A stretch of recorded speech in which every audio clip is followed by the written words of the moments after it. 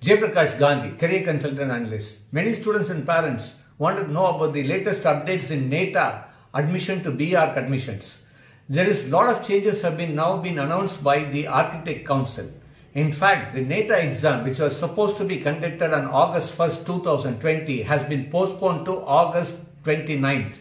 I repeat, the NATA examination, which is supposed to be conducted on August 1st, 2020, has been postponed to August 29th. In the first time, NATA has announced that this NATA examination will be totally online, including Part A drawing test, which was supposed to be a paper-based, has become now online test. Even the syllabus has been revised, the drawing test syllabus has been revised according to the online requirements.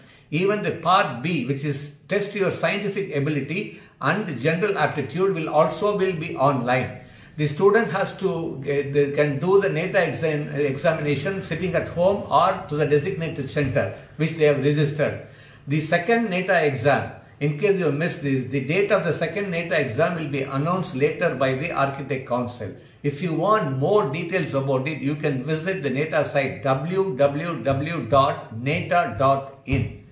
And it's a wonderful opportunity for the architect students because entire NATA examination is going to be through online.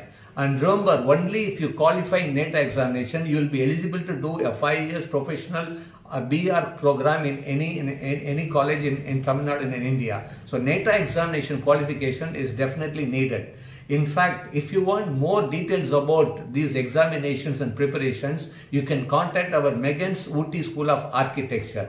In Ooty, one of the top premier architect schools in India, the Ooty Megan's School of Architecture, you can contact that. The contact number will be 9488336599. I repeat, you can contact 9488336599. Wish you all the very best. Thank you very much.